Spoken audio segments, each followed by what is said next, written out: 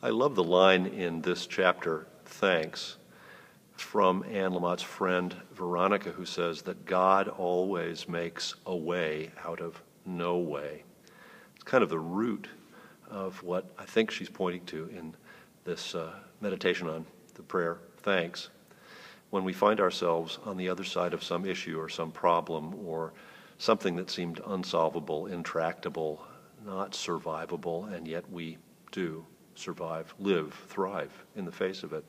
There's a spontaneous thing that just rises up that can best be described, I think, as that prayer, thanks.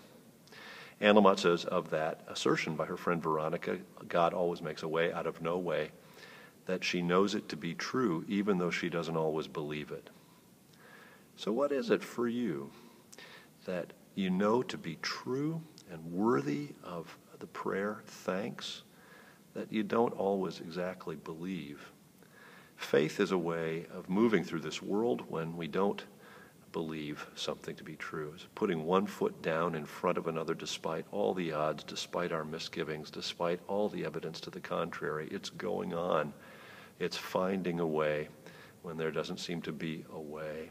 Just like those children of Israel who found a way through the water and the wilderness when there did not seem to be a way.